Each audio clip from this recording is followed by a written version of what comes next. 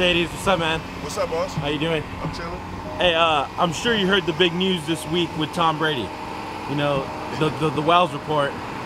I mean, I don't know exactly what happened, but I mean, as far as the outcome, but I mean, I know about it. Yeah. Do you think he should be suspended? That's Tom Brady, man. So, you think he should be suspended? Nah, and I don't think he's going to be suspended anyway. You know what I mean? That's Tom Brady is like America's child, man. Yeah. Do you think he should be less trusted now or what?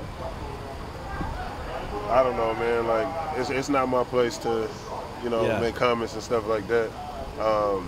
You know, due process, what happened is going to happen, so. Yeah, you don't think he's going to be suspended, though? Nah.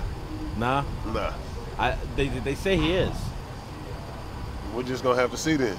Okay, cool. Hey, you know, Dante Fowler, you know, I'm sorry about the injury. Yeah, that's tough, man. That's unfortunate. Good young player, you know what I mean? And, yeah, that's crazy. He did everything he, you know, was supposed to do to get him drafted where he got drafted at, and I think the Jaguars are going to take care of him, so he'll be fine. All right, cool. Thanks, Marcedes. You got it, boss. Thanks, man. All right.